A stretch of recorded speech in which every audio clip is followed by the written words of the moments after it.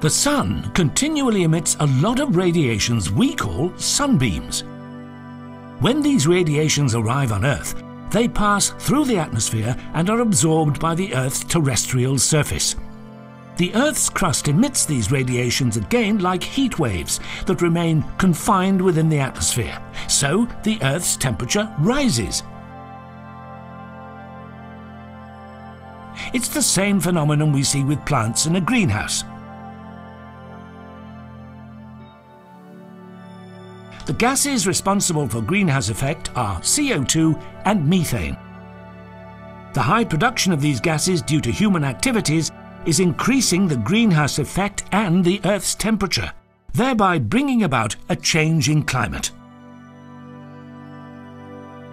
All around the world, many projects are growing to solve the greenhouse emissions issue and consequential global warming. One of these projects is starting in a very special place, a little town at the end of the world.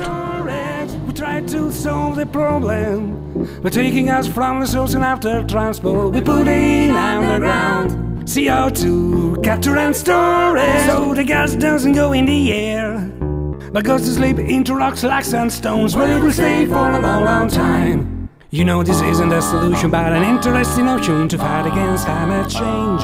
We have to work all together with many other players.